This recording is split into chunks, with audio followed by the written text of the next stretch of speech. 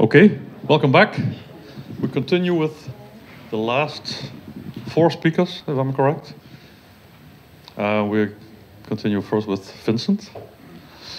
Vincent Azoyer has worked with Blueprint Automation on computer vision platform for the localization and grading of deformable packaging. You'll tell them everything that explains that. I'll tell you what your colleagues were thinking about you.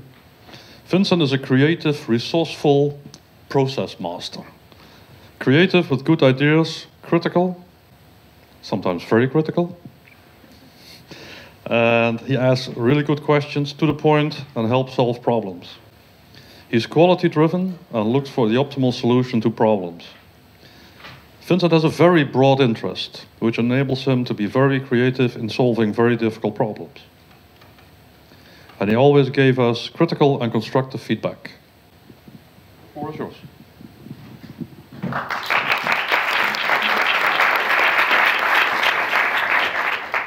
Thank you very much. Thank you, Peter. Thank you, dear colleagues. And thank you all for being here this afternoon, today. My name is Vincent Mazoyer. The project I'll talk about is the vision platform for the localization and grading of deformable packaging. This was held at the company Blueprint Automation in Woerden. My supervisor from the university side is Frank Sperling. For the company, Frans Schmiermann, and colleague mentor was Thijs Wensveen. Thijs also worked 50% of his time on this project.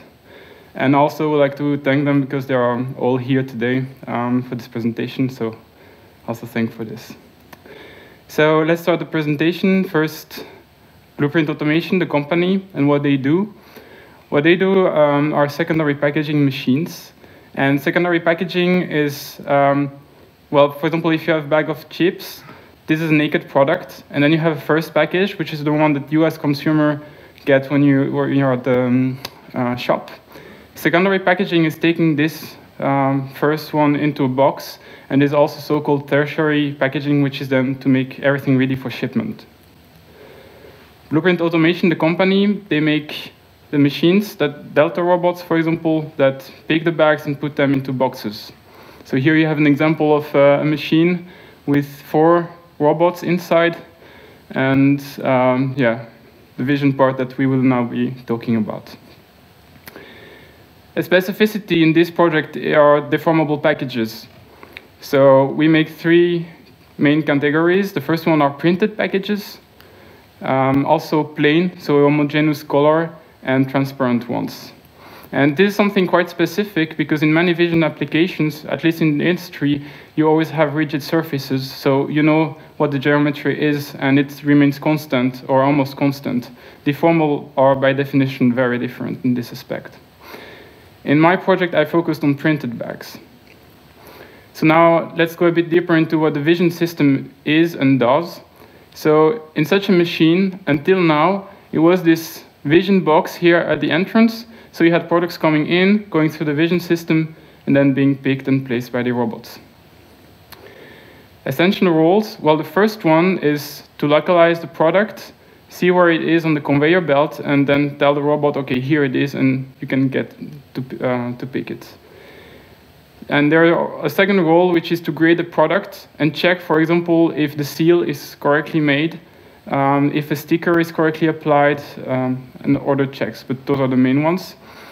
And currently, the company is using third-party sensors from other suppliers, namely a smart camera and a laser-based system. But they were not really satisfied with those systems, and then they wanted a new solution, better fitting. That's how this project came to life. So why a new vision system? Let's talk a bit about the limitations that the company was facing. Mainly, they didn't find any specific solution for deformable packages. That's really their core business. And yeah, there was no matching solution on the market. Also, they were facing low flexibility, and they weren't really able to customize. They always had to go, they were dependent from the suppliers asking for a very specific solution that wasn't practical. Also, the vision systems until now are working only for separated products. So if the products are touching each other, then the localization doesn't work anymore. And that's especially critical if you're dealing with bulk products, because then you need a special machine that is called a feeder, that the sole purpose is to separate the products so that they are not touching anymore, and also not overlapping, of course. So this makes the whole solution really costly and increase the overall footprint of the machinery on the shop floor. So just to give you a visual impression, this is based on one project you will see afterwards. If this is the imaginary shop floor surface, actually 70% is dedicated to the separation of products, and only 30% are remaining for the actual packaging operation. So here you start seeing the benefit if we can actually get rid of this, or at least massively reduce this percentage. I've shown you a few things. Now, to give you a better impression, I want to show a presentation video about one solution. So this is a robotic assembly line. In the background, a bit hidden, here you have 3 Delta robots doing pick-and-place operations. And here you see those feeder units taking products from bulk. You see them here, all bulk products, and using various mechanical tricks to separate them from each other. You see, for example, so lifting the products. And also one thing is, you see some products actually do the circle several times. So that also means every time you have a bit of damage to the product, which is something you want to avoid. And since we have here 3 robots, we have 3 of those separating machines. Also look at the quantity of sensors that you have here. Every blinking light here is a small vision sensor, and for every sensor you have at least one servo motor, so you can start calculating a bit the cost of this solution. And again, it's a beautiful machine, but the only aim is that you have packages entering the vision system one by one. And this is the last step, just making sure the packages are flat enough to be recognized. Okay. Just want to show you the final step. So here, the products enter the vision system. We see it very shortly, but it's in this box. And here you have the Delta robot actually doing the pick and place. And that's the real added value of this machine, together with the putting into the carton box. So yeah, here you see again the vision box. Okay. So we've seen limitations. You have an impression of how the system looks like. Now let's talk also about the new needs that the company has. And they want something in-house under their control that they can customize to fit the requirements of their clients, and also avoid dependency towards suppliers. So for this, an important requirement was to have a modular and extendable platform. And I stress this out also because the company has a very has, say, main machine types, but also very specific requests from clients. So they often have to change to adapt the solutions depending on what the actual requests are. Also, they wanted to use open source software and commonly available hardware, again, avoiding dependency. They wanted to avoid this complex mechanical preparation, namely the feeder machines. And that meant for them reaching what they call shallow pile picking. And what does shallow pile picking mean? Well, here I give you examples of complexities. This one are just single packages, not touching each other. So that's what the current systems can do. And already touching packages is a challenge in many cases.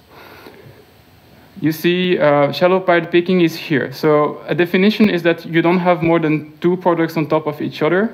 You're not building a heap, and every product is kind of still touching the supporting surface or conveyor belt.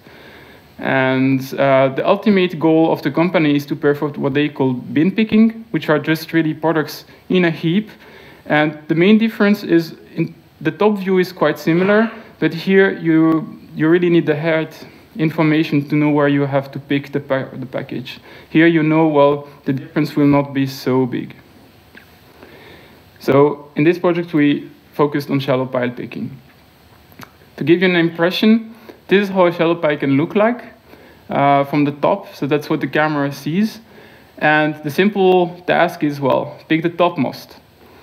You don't want to pick, for example, this package here, because then the gripper of the robot will probably grasp also this package, and then you don't know what's going to happen. Probably the pick will fail, maybe the product will just fly around in the machine, and you want to avoid this. To reach shallow pile picking, we had to make a tiny difference in the architecture. So until now, the vision system, as I've shown you in this picture, was at the entrance of the machine. So that means basically the machine was seeing the product only once, and then trusting that there is no change in the position. In the new architecture, we have the sensor in the robot's working area where the products are picked. And so that's a bit how it looks like inside the machine. That means we are updating during the operation, and also we can recover from changes. Because if you have products touching each other and you pick one, it's highly likely that you will disturb a bit the configuration. Then you can, in this new system, new architecture, again, take the information and know where the updated locations are. Also, we develop a software architecture, and this is the case packer, so all the robots and box upbringing system.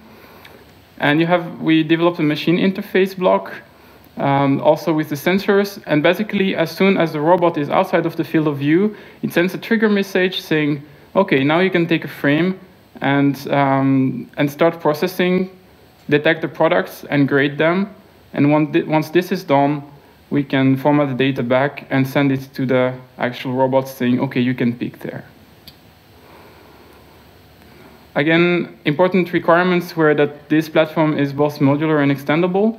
So we designed it in a way that we can exchange the blocks and, for example, target different machines built by the company. Or we can say, OK, our configuration of sensor is a bit different. Now we have this amount of sensor or that type of sensor, also exchangeable.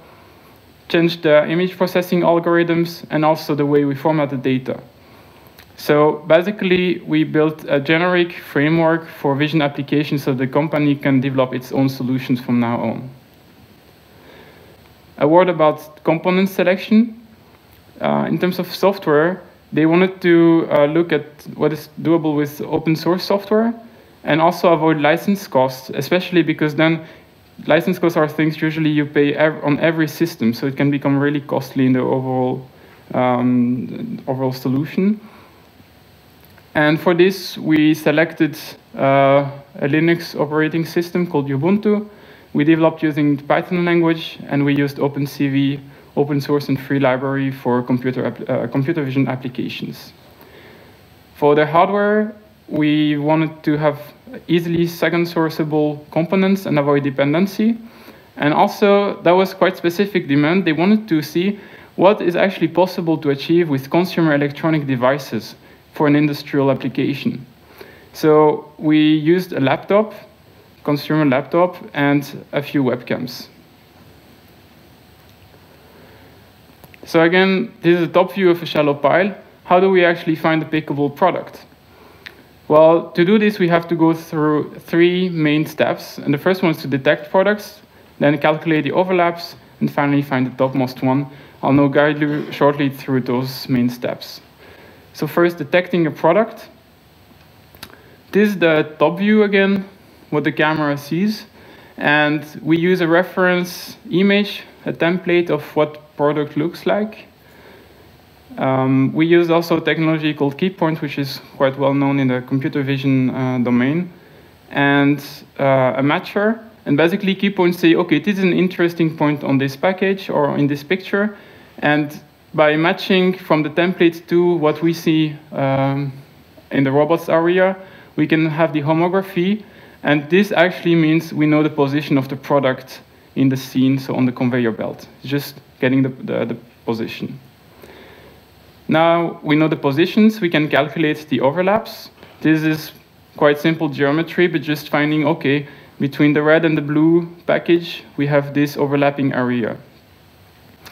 And the last step is to find the topmost, and this is a very important and critical step, not to be mistaken here. So if I take another example of a top view with 2 packages overlapping, this is the area of interest, because here we have, based on this information, purely visual information, we have to decide which package to pick. We developed 2 completely independent tests. And while they are not equally good in all circumstances, sometimes the one is more accurate than the other.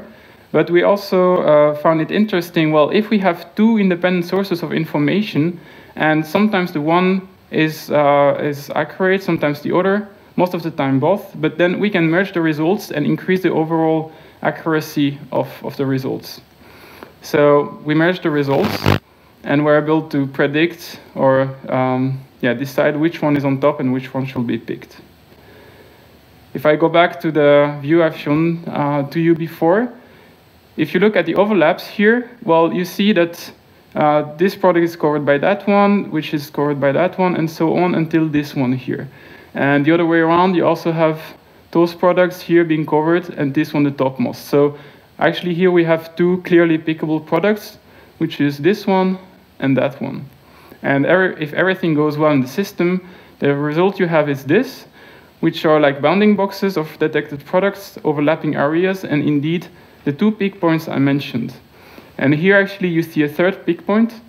The reason for this is because I haven't told you the whole story, but you can have situations where actually every product is slightly overlapping each other, and then you have some kind of loop and you can never do anything out of it. So we relaxed a bit the constraints and we told the system, hey, look, actually here, it's quite tiny, so we can still pick this product, so it's still okay. This offers some more flexibility. I wanted to show you a bit how it looks in reality. So this is the peak belt. You have the products incoming, and the camera is looking straight down. The robot's head is here for now. This is the place belt, and it starts recognizing the products and picking the one always on the top. I didn't add any nice music, but will be a good addition for next time. Think about it. So we focused on the bare functionality. As you can see, the takt time of the pick and place operation for now is much slower than what you see in the actual production application. So this is not ready yet for usage in an industrial application because of the speed. But the bare functionality is there. And you will see now there's a slight surprise. Yeah, it missed the pick because we were actually playing around with the settings of the robot. So this never happens in an actual case. But I still want to show this to you because it demonstrates that because we have the sensors in the robot's area, we are now able to recover from such happenings. So we failed one pick, but the product was still recognized and we could pick it the next time. So again, we will actually fix this from the core and avoid such a situation. It just demonstrates the capacity. The results of these projects. Well, two parts. The first one is this extendable and modular computer vision platform. And this is really a framework for new vision applications that the company can now use and develop its own solutions without depending. Yeah, that's a very important thing. They are now independent from tire suppliers. And the second main result is the shallow pile picking functionality. Again, a year ago, this was just not possible. This was kind of a dream within the company, and we made it happen. This greatly simplifies the mechanical feeding mechanism, and also it reduces the overall footprint of the solution. Plus, the extra benefit is this functionality is built on top of the framework, so it also validates that the framework actually works as we said it would. The contribution we made to the company is that Blueprint Automation can now develop its own vision applications, reduce its dependency towards the suppliers, pick touching and overlapping products, simplify the way the products are fed to the machine, and again, reduce the overall footprint of the packaging line. So that was my presentation. I hope you enjoy it, and now please come with your questions.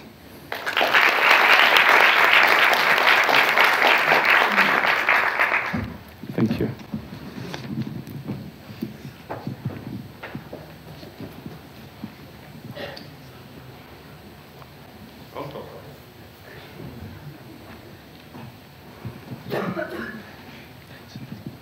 Thank you for the presentation. So I had a question regarding the approach in which you do the picking process. So first you identify the product, then you find the overlap, and then you pick up the most or the topmost product.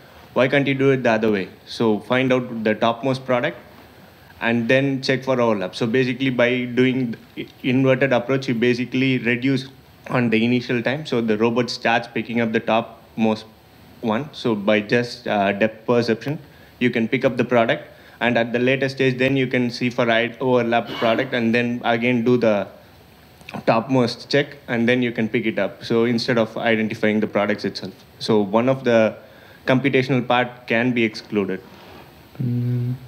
Would that be an option? Okay, I'm not sure to fully understand your question, but if you say first you pick the topmost, Yep. but then you already have to know which one is the topmost. So from my, so I'm just brainstorming here. So by looking at the image, you can also, from your camera, you can also do depth perception in order to find out which objects. So basically you will have a baseline, and then you will have products on top of it. So you will have different depth estimates from your image that you see, and you can identify the most top one, and then you can basically use the robot to pick that one up. Could that be an option instead of going through this?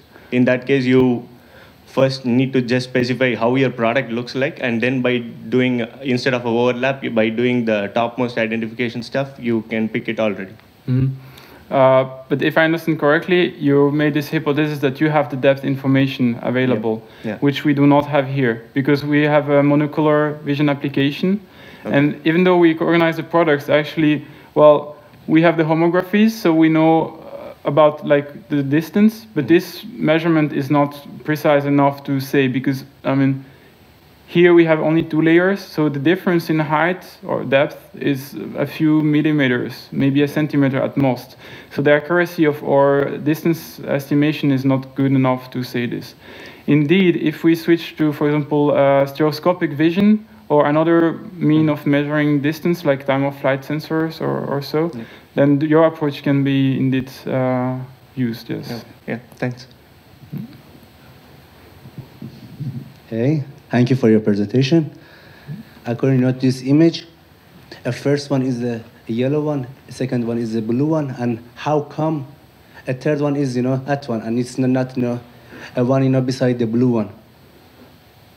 Because a one, beside a blue one, once a blue one is, picked up, it doesn't have any interaction with anything. So how come the other one, which has, interaction with 2 other, product, is in, a third place? So you mean why not? So the blue one, you mean, for example, this one, or No. A one beside the blue one. So a first one is a yellow one. The second one is the blue one, and you said that a third one is a pink one, yeah? Yes. How come a third one is a pink one? Why a one beside the blue one can be easily a third one, and it's a much better option because it doesn't have any interaction with the others? Well, actually, for now, we haven't optimized the sequence. Because indeed, for example, actually, we're throwing a lot of data away that we could reuse. And these are further steps of development of this system. Because, for example, one strategy is to say, well, now we're just picking one product, taking a new frame, processing everything, and so on and so forth. But we could say, the distance between those 2 products is so high that we know that by picking this one, we will not disturb that one. So we can actually pick those 2 and then get to the new frame. That's one thing. But the important thing, to answer your question more directly, is that we didn't want to make any hypothesis about how much we move other products. So we always take into account that we completely disturbed the situation and we want to have the whole information again. So in that sense, for now, it didn't make sense to say, okay, this one is better than the other one, or so on or so forth, because we just said we make one pick and then we have to look again at the whole situation. But there are a lot of clever ways to optimize and reduce the amount of processing needed, and so. And for now, this hasn't been tackled. Okay, thank you. Welcome.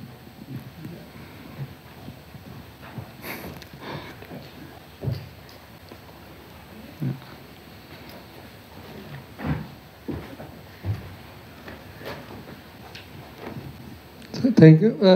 My question is about while the packages are going on conveyor belt, in your demonstration you stopped it and you take the frame, but generally in industrial case it will be in moment, then it will create lots of blurring effects. How will you solve this question, or did you work on this part? Well, we did something a bit counter-intuitive for vision, computer vision application. We actually didn't look at lighting at all for now. So this is the one aspect, and we know there are major improvements that can be made there. Also, if you look here, you have a lot of reflections. Even in our template, we have reflection, and this lowers the quality.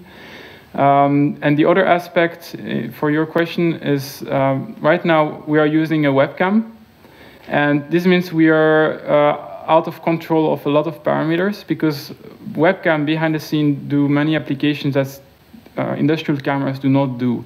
For example, you have heavy compression going on, the stream, compression of the images and of the stream, and you have less control over the exposure time and so on. So this is why we decided for now to stop the belt and reduce the blurriness.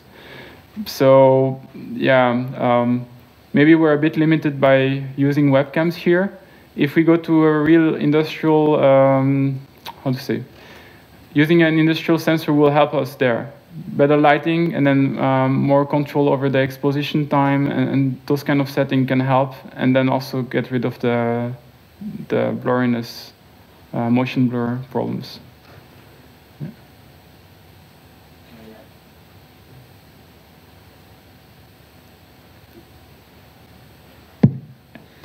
Thank you. With your vision system in the same area as the picking robot, does it really matter whether you pick the topmost? Because you already assume that you disturb everything. Mm-hmm. So why not just do that? And why not just pick any package, you mean? Yeah. Yes, but the problem is, so the robot is using a vacuum system, like suction cups, to grasp the products. The thing is, if I take the hypothesis we do not care which one we pick, let's just pick a random one. So I'll say, well, let's pick this one. Then you'd pick it in the center of gravity of the product, right? But then at the same time, you grasp this one, and you don't know what's going to happen, because maybe you cannot pick at all, or maybe you pick both, and then you place two products in the box when you think you're only placing one. Or during the movement, they get out of the head of the robot, and then they really fly through the machine, and you don't know where they go to. So that can also disturb other sensors or so, and more critical failures. So that's why it's important to know which one is on top. We have some flexibility, because maybe, well, okay, this one is covered by that one, and maybe we can still perform a pick here. So there's also some flexibility or options that we are not making use of for now. But yeah.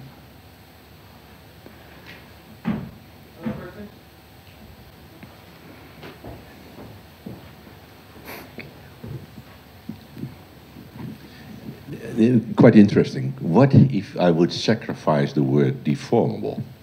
Can you say anything on that? Because this problem is, of course, this picking, bin picking is everywhere. Mm-hmm. I don't see really how much you use the fact that the objects are deformable. Mm-hmm. Well, deformable is more constrained on your product recognition, because if you have a rigid surface, okay, basically if you have 3 points, you can already make an estimation about the orientation, and yeah, so. But if it's a deformable, we had situations where on given overlaps, actually the points are merged, and we do not know if those are for example. So you're basically saying it's easier. If it's rigid boxes. Yes, or, it's much easier. Yes. Okay, a box full and with screws, and it would be easy. Well, now you're taking into another parameter into account, which is transparency. And this is also why the scope of this project was focusing on printed bags, because we have visual texture, and also we are not disturbed by randomness inside the package. And this is a much bigger challenge if now we go to transparent bags, because on the one hand they are transparent, so you try to see something invisible in a way, and on the other hand you see what is inside the package, and this disturbs also the recognition operation. Okay. I think we should thank Vincent again. Thank you. We continue with Cyrano Vasseur. Cyrano did his project in Belgium, in Leuven, the company Flanders Make. And he's one of the first MSD people to present. You're the first MSD presenter in the whole history of this program. Torsional vibration and backlash compensation using nonlinear feed-forward control. And I also have some nice words for you from your colleagues. Cyrano is a genius at conceptual thinking, meticulous in finding out what the customer needs instead of wants, composed, pragmatic, very good at convincing people, combination of an artistic spirit and a great engineering mind. A reliable and hard worker, and he sacrifices himself for the team and replies to everything with a smile. He just proves it. Meticulous, caring, and responsible about his work.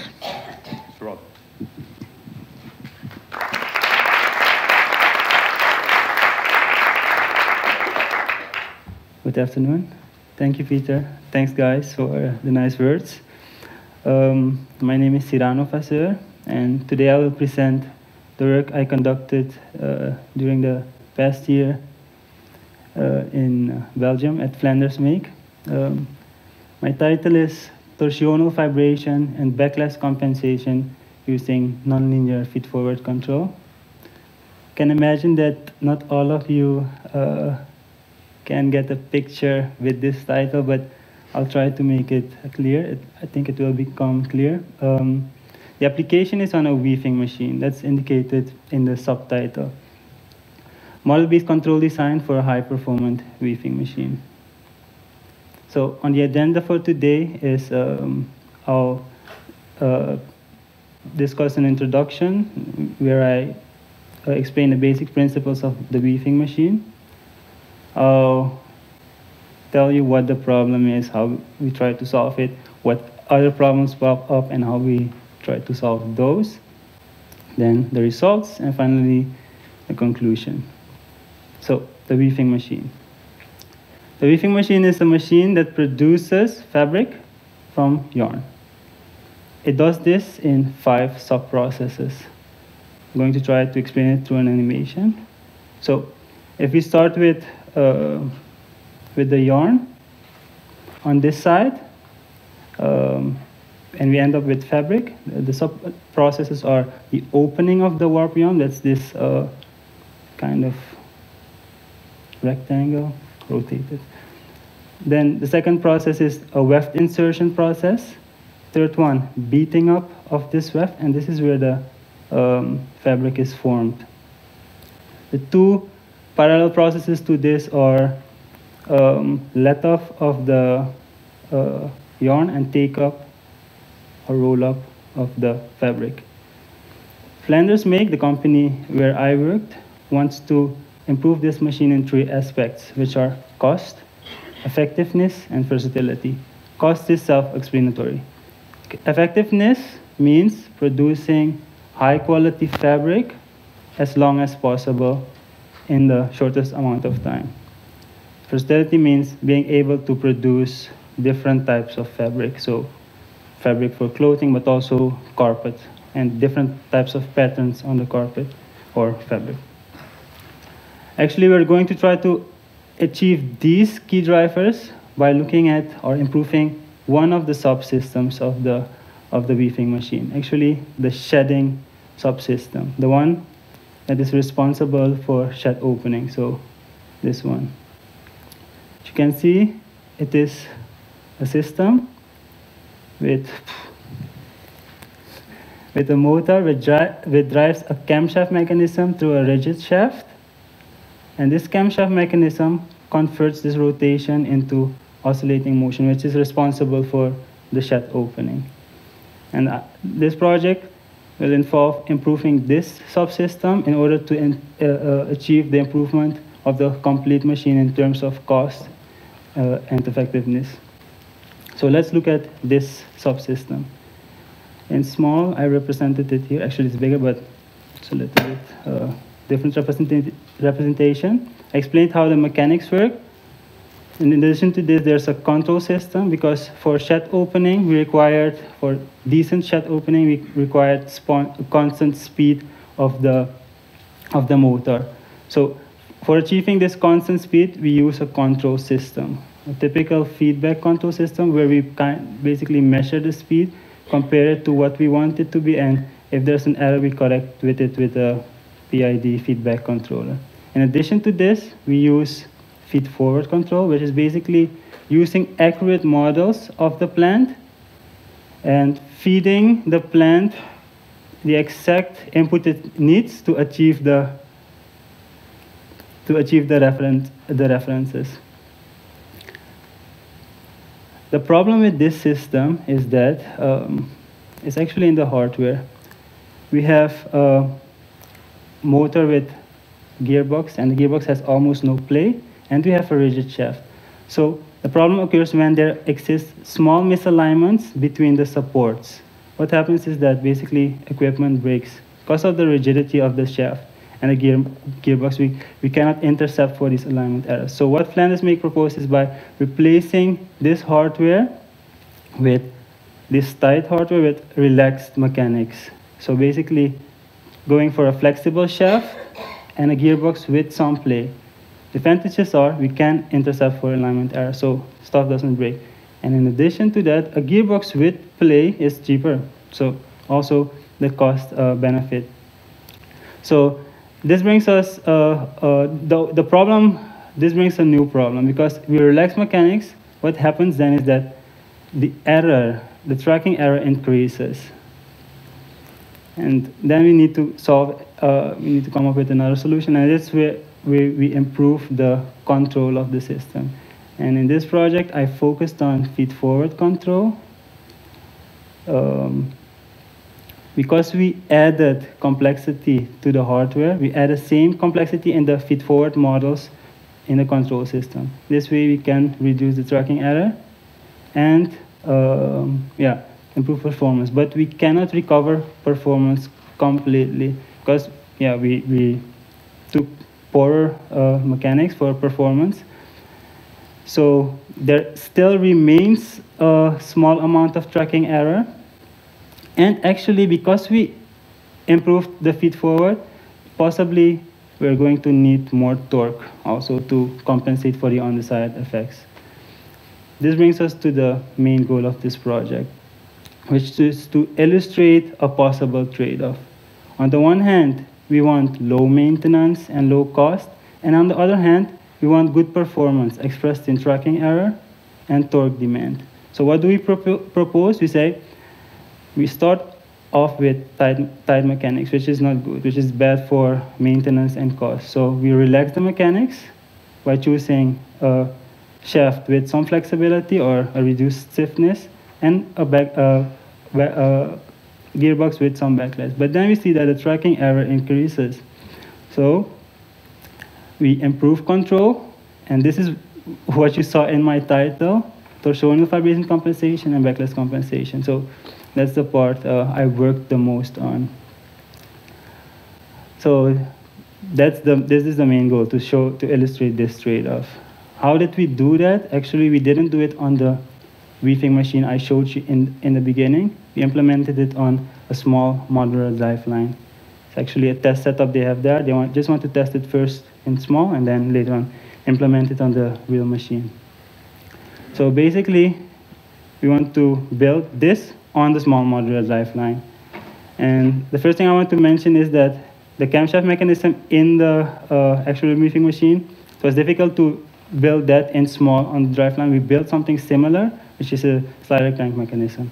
We needed to do additional measurements because we added hardware. We needed to measure performance also at the load side, not only at the motor side. In addition, we measure the torque as a performance indicator. So, as I mentioned, the part I worked mostly on was the feed-forward part. And this is basically building good models. So if you have good models, you can give the motor the exact input it needs to achieve the performance you want.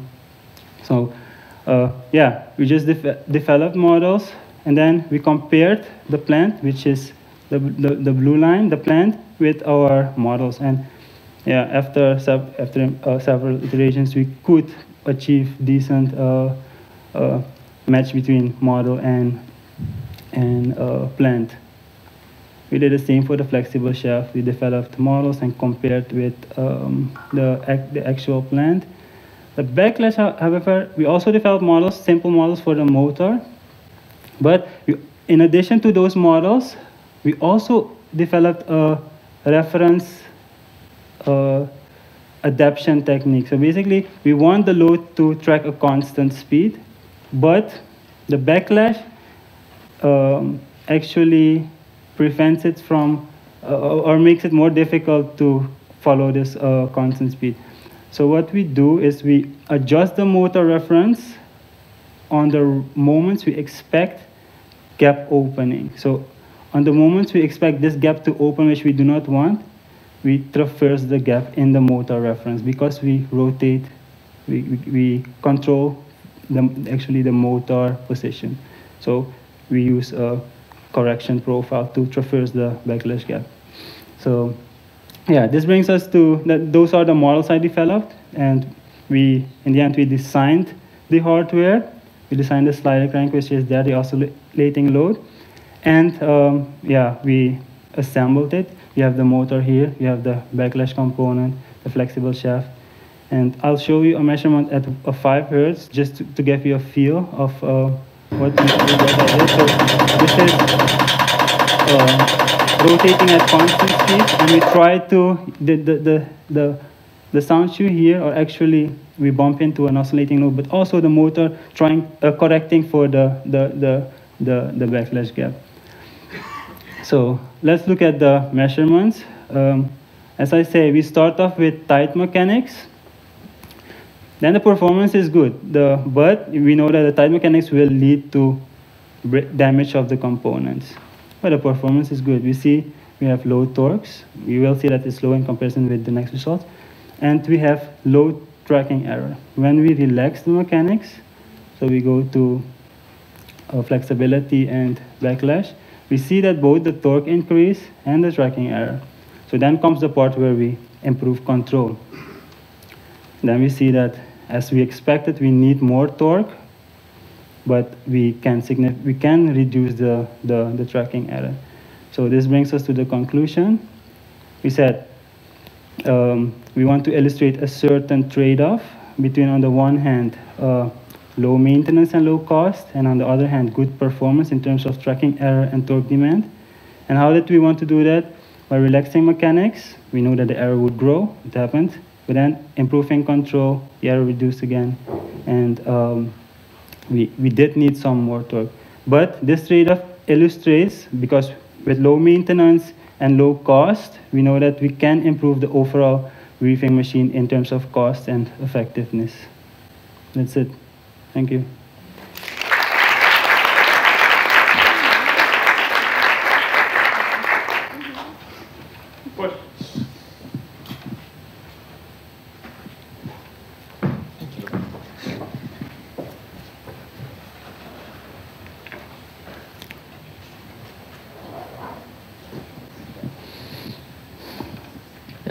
Thank you for your presentation.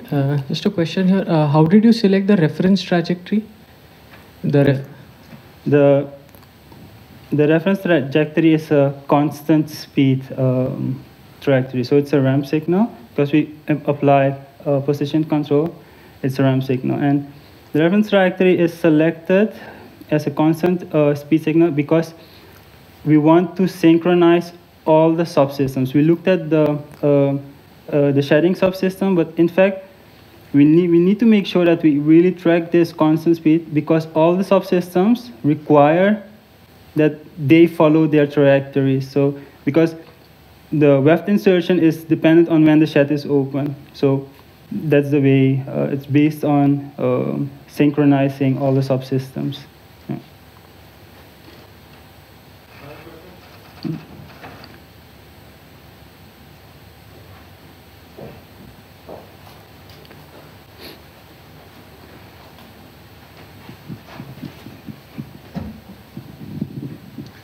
No more?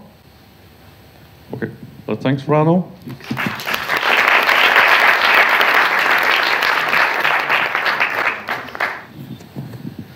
We continue with Arash Rubi-Zadeh on performance improvement in wafer separation machines.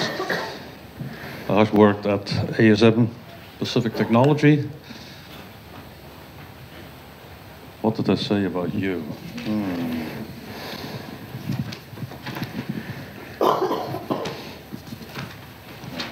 Too much. Arash, a true idea generator. A very creative guy and looks at things from different angles. Very spontaneous, creative and ambitious. His curiosity and his drive to explore new things make him come up with unique ideas. Great implementation skills and out-of-the-box thinking. Arash has two sides. One is the kid inside him that doesn't care about rules. He just wants to have fun. And the other side is a scientist in him that when he grips on an idea, he doesn't let go until he finds the end of it. I think that's quite correct. The floor is yours.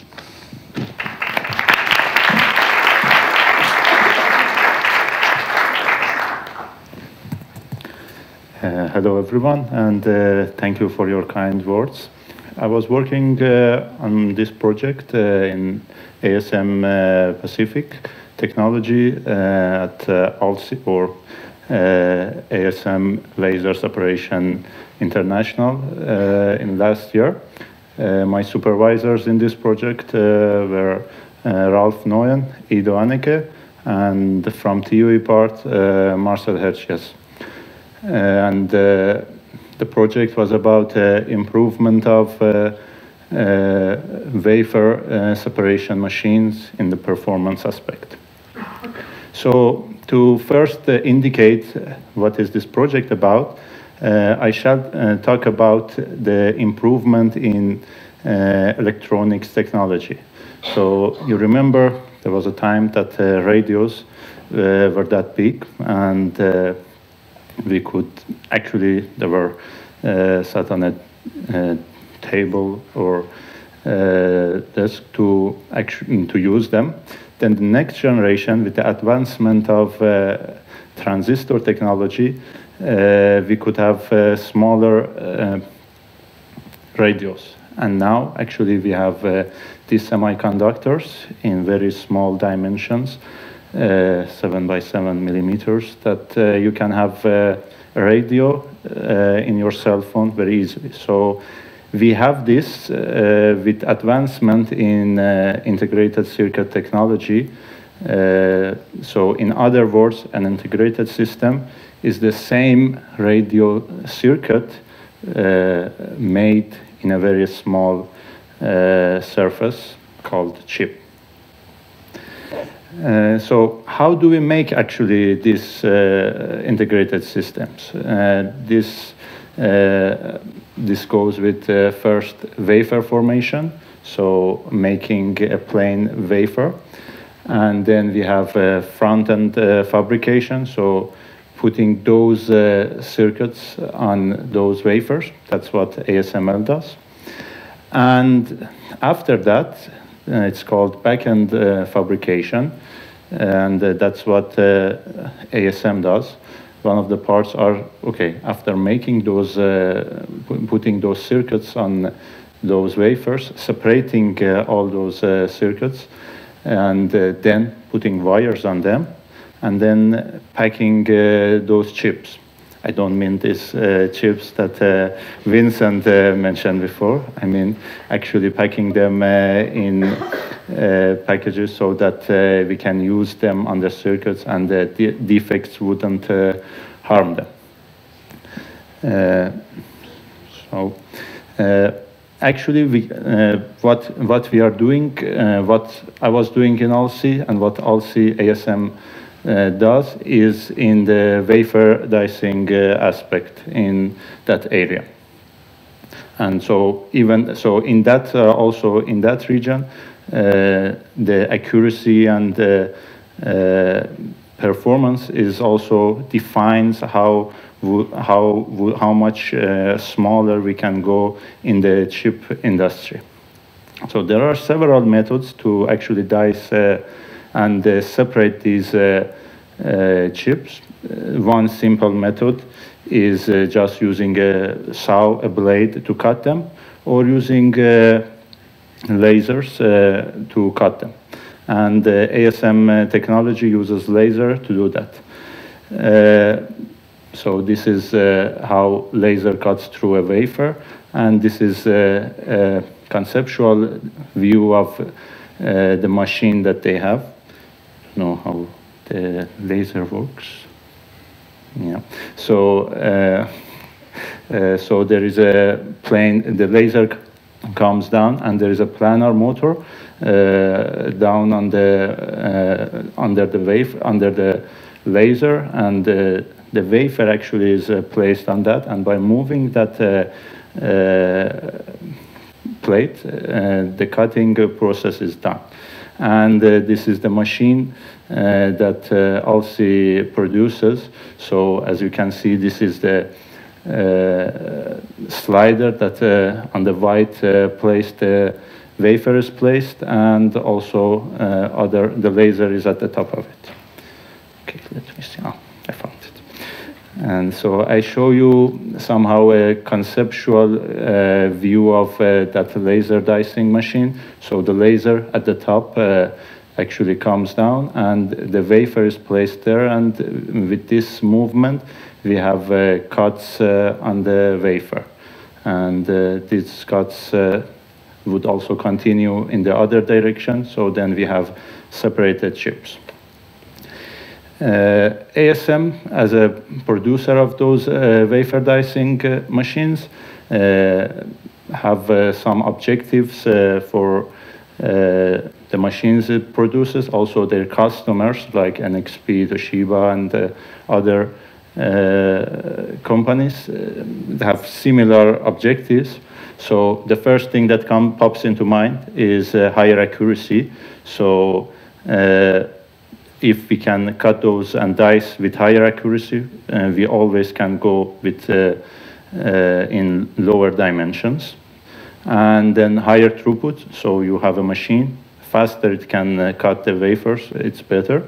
And lower cost and lower downtime. The downtime means that all industrial machines have some time that they need for maintenance or services. So if we can reduce this, we would gain money. For higher accuracy, what we mean is that how straight actually we can cut those wafers. And so to actually work on that, I had to come up, okay, what is the problem, or what are the sources of inaccuracy? And this is somehow a model of the system. So the wafer placed on the top of this gray area, and then this green area is the stage, and the laser. So actually, to explain how this problem comes up, I can give you an example. So imagine you are sitting in a car, as we have all we had these presentations about cars, and imagine you want to draw straight lines. So when the machine vibrates, actually you cannot make a quite a very straight line. And this is because we have different masses in the machine, and we have this kind of actuation that makes those masses and springs give this vibration to your body. And that's what's happening here. So we have this stage, let's say it's here, and we want to make our straight lines here. And if these things, actually these masses also move, we see that the straight line that we want to make wouldn't be straight. And that's somehow what happens. So we would have some vibrating line that we are making. And if we look at this in the frequency domain, we would see, those are some frequencies that are peaking at some points. And actually, those depend on these masses and springs that are connecting to our main stage. So to actually reduce this effect, I looked at a higher level to see what can I do to reduce this effect. And as a simple control problem, we know that we can reduce the error, as I call those, that straight line that we want to make, with different, with changing different aspects. So by changing the reference, so a simple way to don't have any error is to just don't give any input. So we would have 0 input. It would be a bit stupid, but also we can change our plant. So maybe we can improve the dampers here. So by having a better plant, we would actually have a more stable line. Changing the controller, what Cyrano did. So changing these two parts can help us also to reduce the error, or changing the disturbances, reducing the disturbances that come to the machine. But actually, after analysis and seeing different possibilities, actually I went with the first one, changing the reference. And now I would explain how I did.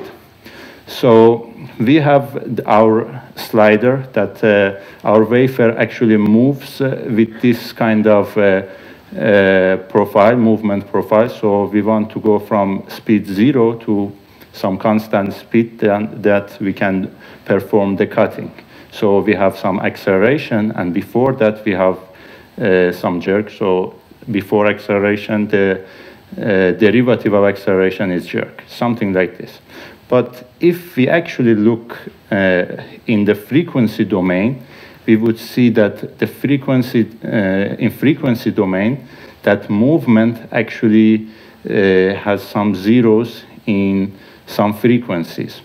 And those zeros are dependent on A max divided by V max, and also J max divided by the jerk divided by acceleration. So we actually can change the placement of those zeros. So where the the reference is 0. So maybe we can find out, okay, what is the frequency, what frequency actually this mass gives, the actuation of this mass gives to this M2 that we want to make our straight line, and then we tune it somehow to put this 0 at same frequency. So we would actually have no input at that frequency, and that would be reducing so much our vibrations. And that's what I did. So making a module, designing a module to give this input with tuned variables to this machine of trying to have lower control error. I designed a software design for that, and so from our dicing recipe, it gets the starting and end points, and also the dicing speed. This dicing speed is actually constant, so depending on the laser power and the process, this actually is defined by the user.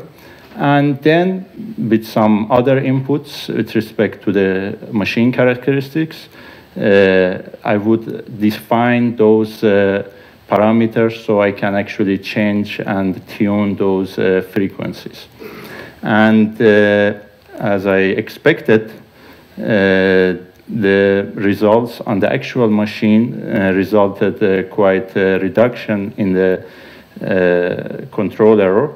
So this is the control error right now, and by the new design, it's reduced to this amount.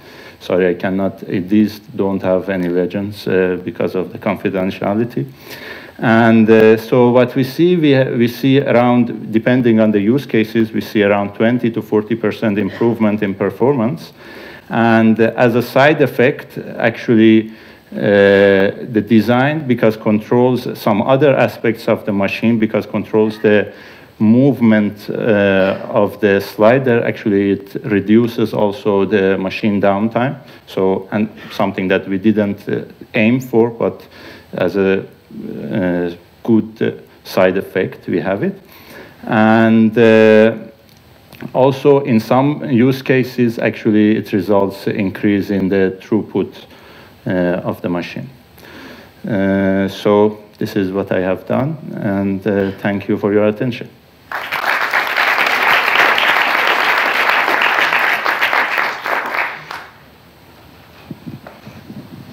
Questions?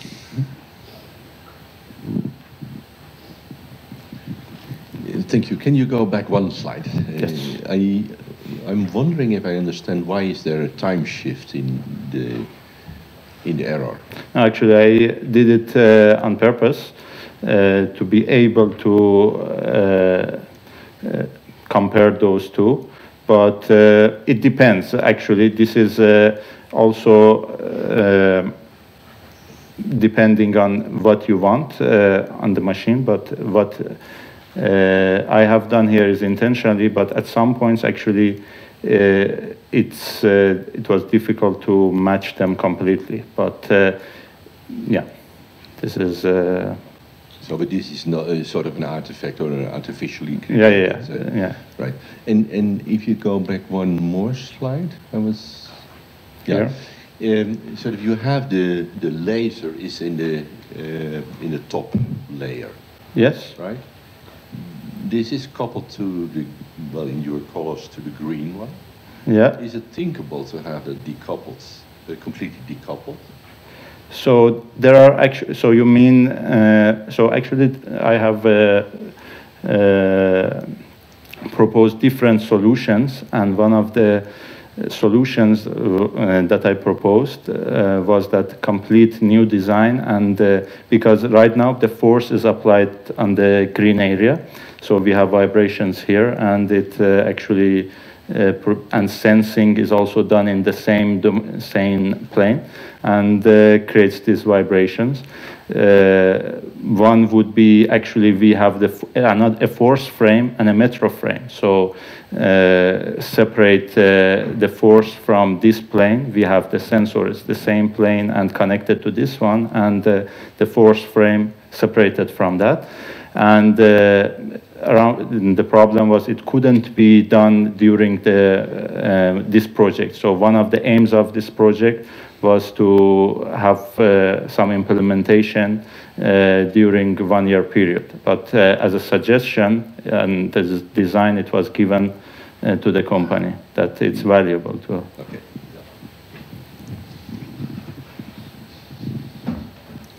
More questions?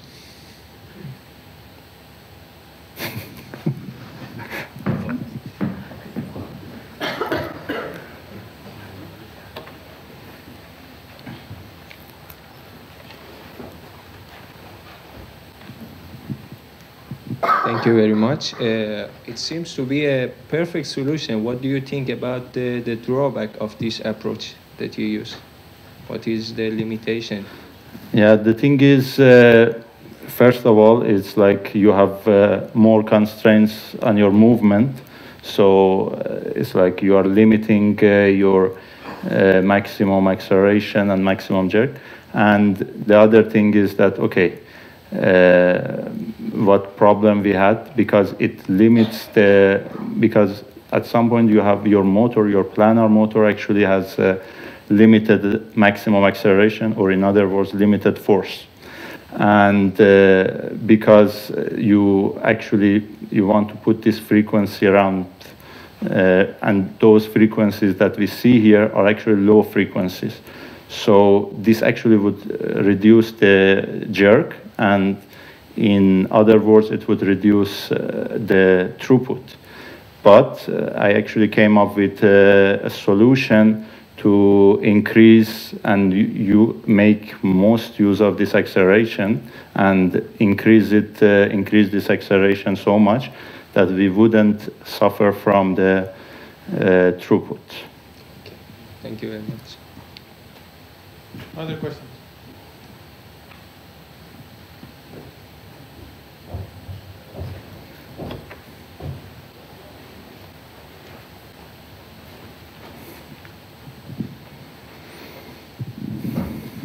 Okay, I think we should continue. Let's thank Hush.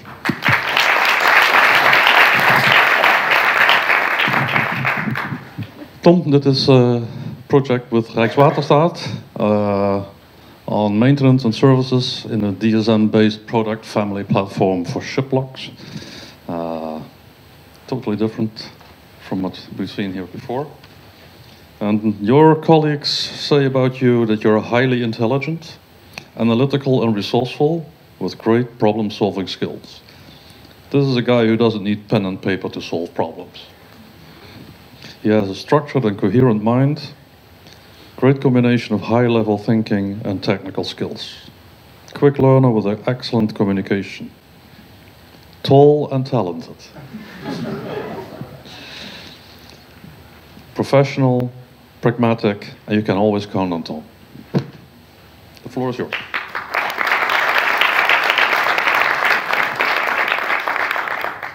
Welcome to my presentation. As Peter said, I performed my presentation and my project at Rijkswaterstaat on the subject of maintenance and services in a DSM-based product family platform for ship locks. I'll come to what that means later. Well, important to note is that in the last project we saw that showed that our radios have been getting smaller, while over the centuries actually locks are getting bigger and bigger, and now we are building locks that are hundreds of meters long. So it's a bit of a difference. I'd like to start with explaining what a ship lock is, because here in the Netherlands we have a lot of them, but not everybody is familiar with them.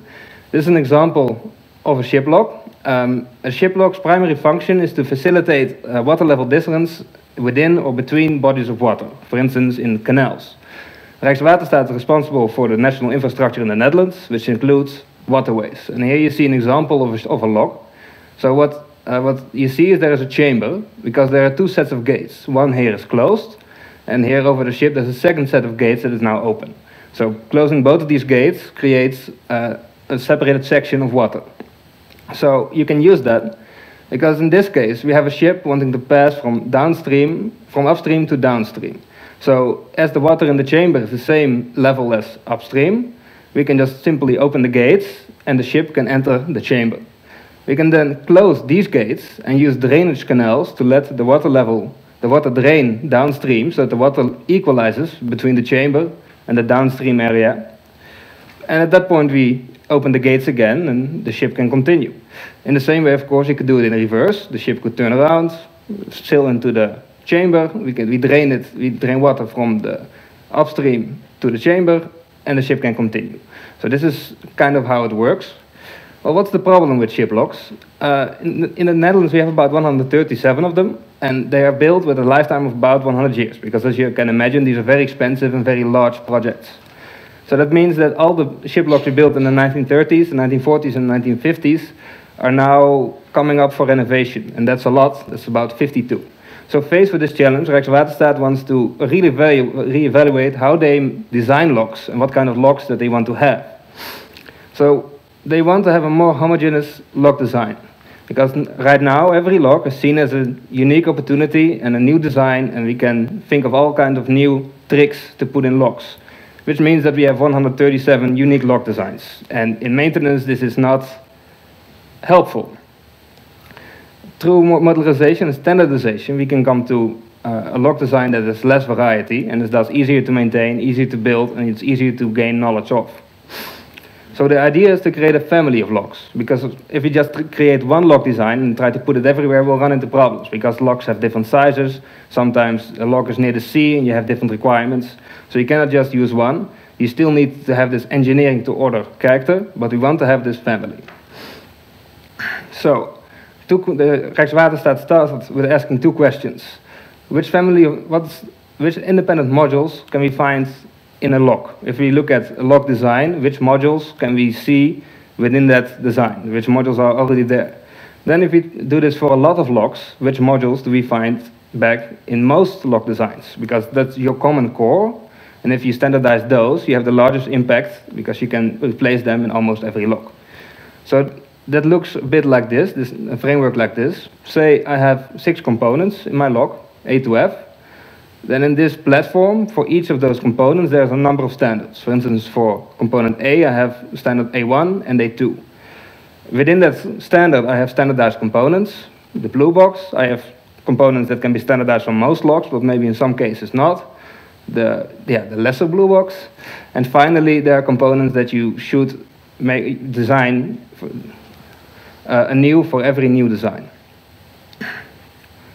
So, how were these questions answered? Then we come back to the title, because my title says DSM-based. DSM stands for Dependency Structure Matrix, and Dependency Structure Matrix is a way of visualizing a system architecture. So here we have, in this figure, which is a square matrix, you see on both sides, again, the same components, A to F. So say I have a system consisting of these 6 components, I want to know what the architecture looks like. In this matrix, I can document all the dependencies in the system. So in this case, A has a relationship with C because of this block. And I have the same one on the other side of the diagonal because it's a symmetrical figure. So in this matrix, I have all the system dependencies and interactions in my system. But of course, this is not, it doesn't tell us anything. This is too much information for us to understand. However, if we apply a clustering algorithm, so we look for groups and structure, you find the following diagram. So here we see 2 completely independent system modules, one of component A, C, and E, and one of component B and F. And we see that D has an integrating function. It integrates the 2 modules together into one system, and D is referred to as the bus or hub. So you can imagine that with the DSM as a tool, Rijkswaterstaat was able to find the system modules and analyze the system architectures of locks. But what does such a DSM look like for a lock? Because of course a lock has more than 6 components. Well, it's a lot bigger. You see that we now have about 48 components on both axes, but the same structure still applies. So we have, again, a bus or hub, an integrating group of components here on this side. And what do you find in this kind of clusters? You often find central control components, and power supplies that supply power to most of the components in the lock. Then we can move on to the independent clusters. You have one cluster which is more of the local control systems and the local power supplies. You have a cluster with the lock chamber itself, so basically the walls and the floor of the lock chamber. You have the outports, so the areas leading up immediately to the lock. You have the inner lock head and the outer lock head. By lock head, we mean basically the combined system of the gates, the actuators of the gates, the drainage systems that allow the water to pass through the doors, and the actuators of those systems too. So, then we can move on to what actually I was trying to do. Multiwaterwerk, the project that is responsible at Rijkswaterstaat for accomplishing this, has now come to the stage that they know which modules exist in locks and they know which modules they want to standardize. So the next question is, which working principle, which standard do you choose? And then the operational phase of your lock lifecycle becomes very important. Because if you look, if you want to compare different working principles, what's important? Maintenance costs, because 50% of the total cost of a lock over its lifetime come from maintenance. Reliability and availability. Reliability is a measure for how reliable your lock is. How often does it fail? Availability tells something about what percentage of the time your lock is operational. What percentage of the time does it work?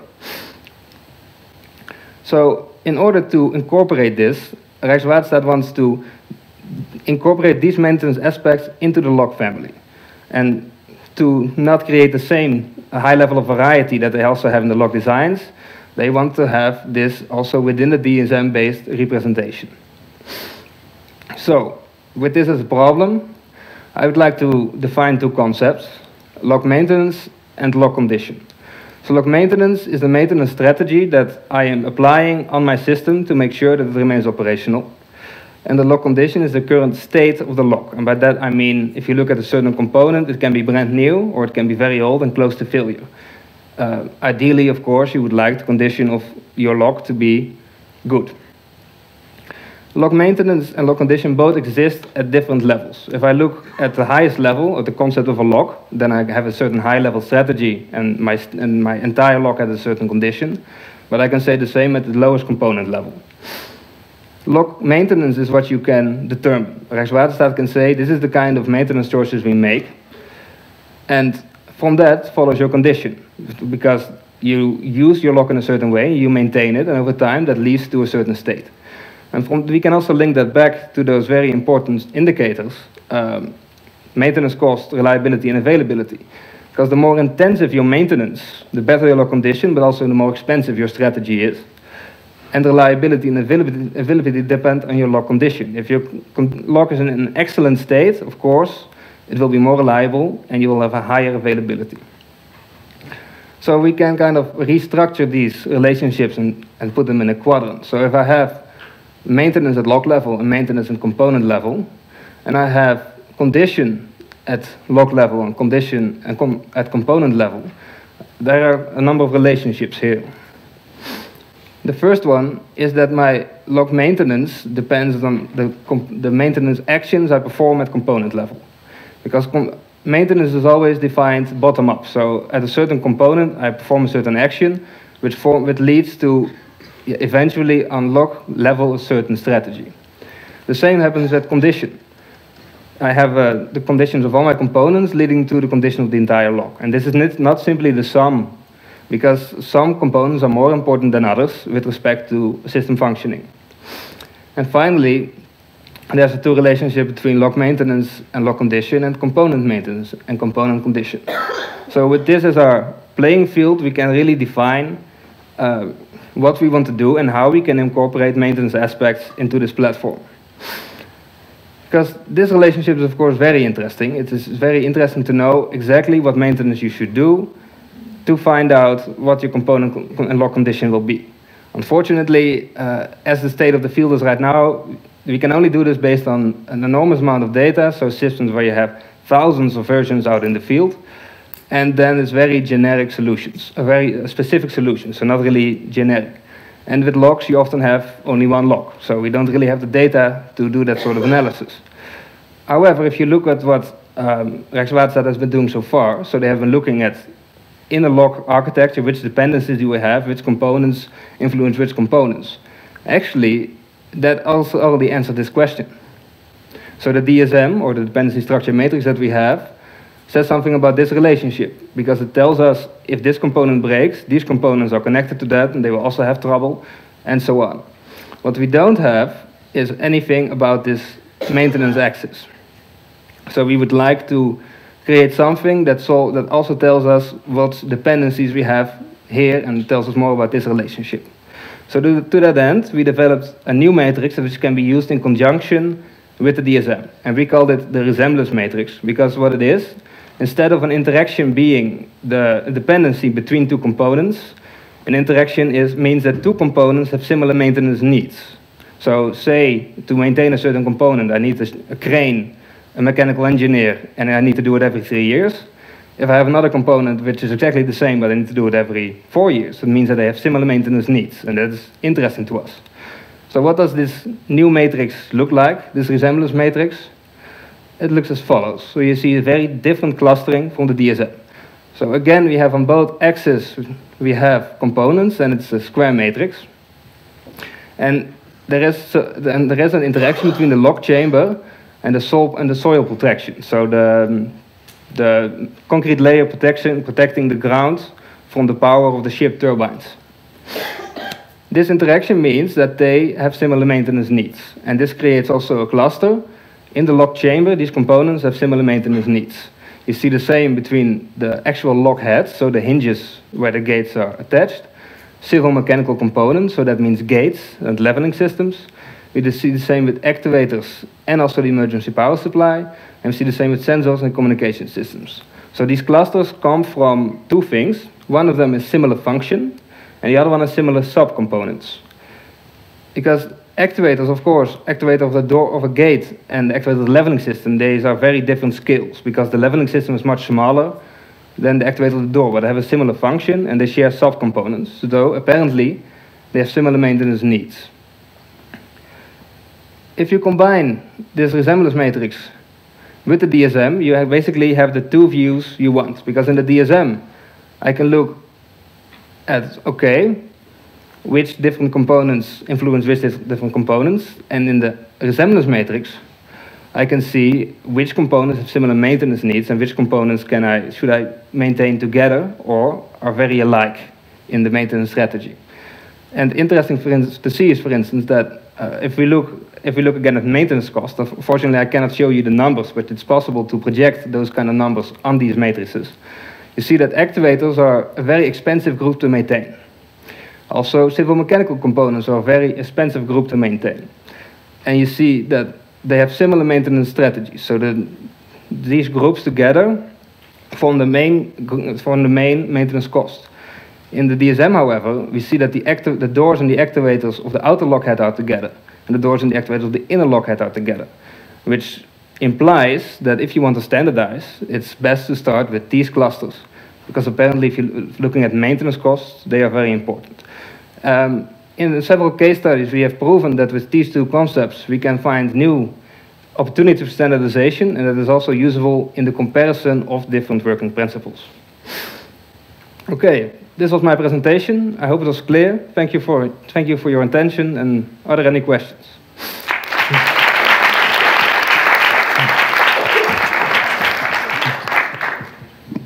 Questions?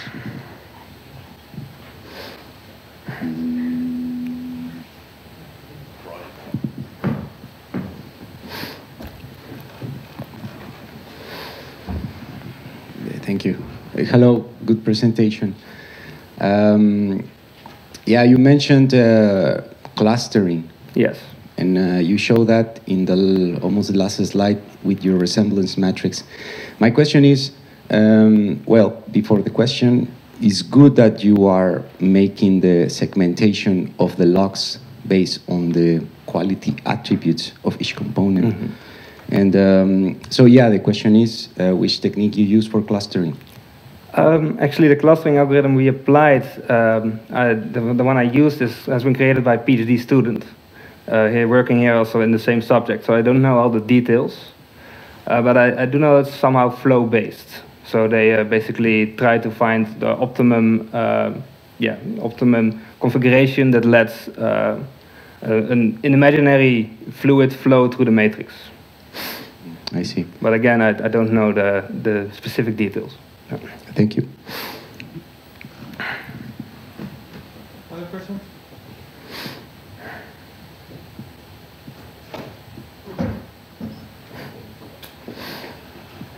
Yeah, just to make sure that I do not forget you, can you go back one slide or two slides? This one, no, this one. Okay. Yeah, quite interesting. What surprises me a bit is I would view the sensors equally important as the actuators. They, for systems functioning, yes, definitely. If you look at reliability and availability, yes. From a maintenance cost perspective, it turns out that they are quite cheap. But so it depends on what you. In the end, it's a tool, and it's up to the modeler to make the analysis. And I used here maintenance costs as a driver, but you could also look at reliability or availability. Yeah. Okay, that's exactly what I was thinking. Yeah.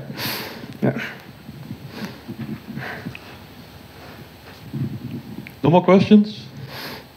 In that case, let's thank Tom again. Okay.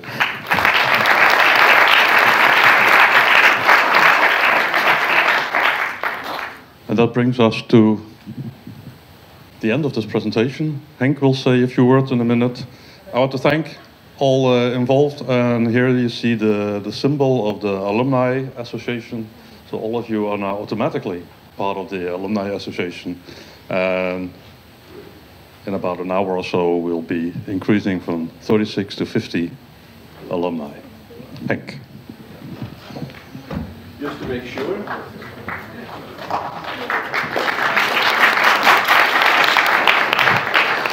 Just to make sure that's within 2 hours at the earliest that we have so many new alumni. We start at 4 o'clock at the ceremony, just to make sure. At 4 o'clock, at 3:30 we start with tea and coffee, and at 5 o'clock, if everything works fine, you are all graduated. Peter asked me to give a sort of final word here. I tried to, well, I used my opportunity. I think I asked almost everyone at least a question. And sort of, my question to you is, what was the common greatest divisor of all my questions? And I probably some people know that, but for me, I find it very interesting to see how automotive systems design as a PDEng education now embraces and compasses, or whatever word you want to use, also mechatronic systems design. For me, it's almost at an equal level. I feel as happy with mechatronics as happy with automotive. And to me, probably, is there anyone who wants to make a guess? What, for me, there's one word I want sort of is leading in that. Is there anyone who wants to make a guess what that word is?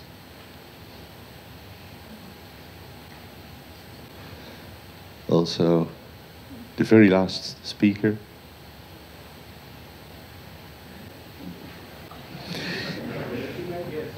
Sorry? No. Sensors. Sensors. For me, the word is sensors. All what is happening here is about sensors. The new sensors, availability of new sensors, that creates a lot of opportunities in automotive. If you think about your own project, even the mechatronics guys, they will all recognize it's about sensors, new sensors that we were not. When I was young, at your age, if I think about a camera, it's great. You made a picture one day, the day later you had the film, you went to the shop, and a week later you had the pictures back. That's a pretty slow sample rate, I would say.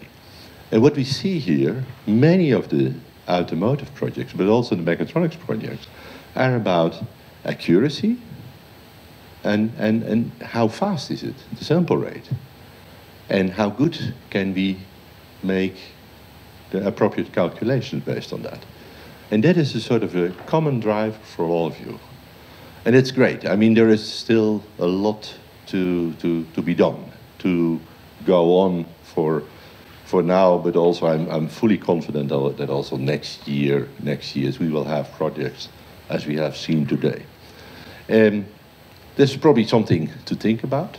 If there is any one of you who doesn't recognize herself in what I'm saying, there is still 1 hour to go to convince you. Otherwise, there will be a small problem with your diploma ceremony. I want to close with one special thing. I want to thank one person who played a tremendous role for all of you during the past 2 years, and that is Peter Heuberger. Peter, thanks a lot.